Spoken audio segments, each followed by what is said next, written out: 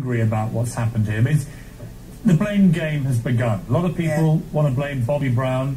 A lot of people want to blame the music business. A lot of people want to blame everyone. What do you think? Well, it's all of the above and a whole lot more, but it boils down to you. I was introduced to certain people and to certain opportunities to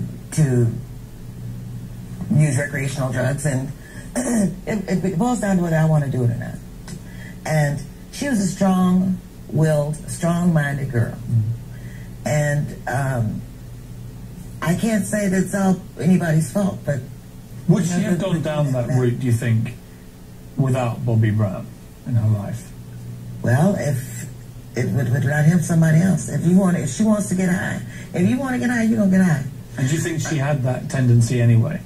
I think that we all, as artists, because we're highly sensitive people, and this machine around us, this so-called music industry, is such a demonic thing.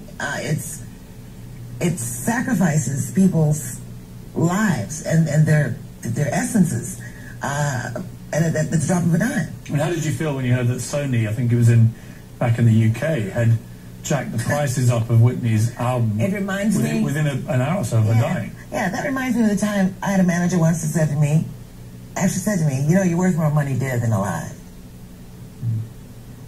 Okay, so I am just, by the grace of God, stand I here, because I could have easily, because of a lot of pressure from the label I was with at the time.